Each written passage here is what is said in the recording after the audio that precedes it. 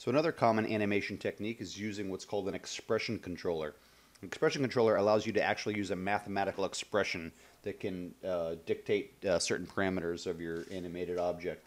In this case, we still want the ceiling fan to rotate along the z-axis, so we're going to assign a controller, in this case a float expression, to that.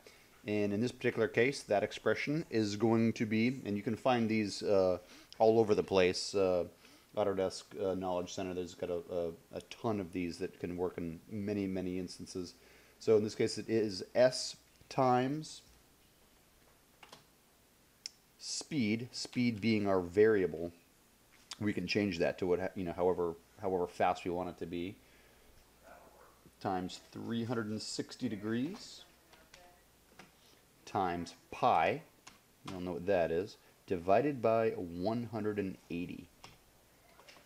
Now what this does, so in this variable, we're going to create that variable speed. So we're going to create that, and now we can assign that to a constant. That can be 1. We can see what that does. We can assign it to another controller, which I'll show you about another time. So in this case, we're going to evaluate that. Any problems? Doesn't look like it. So we close that up, and we go ahead and hit play. Boom, that's spinning. It's also spinning backwards again. So we can still go back in there. Just double click on that expression.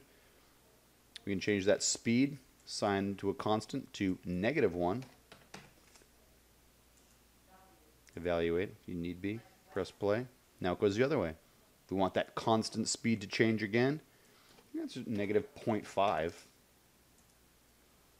Hit play. It just goes a little bit slower. So you can see, just using that mathematical equation, it is going to set a constant. You do not have to work. There's no keyframes there whatsoever. And that is pretty cool.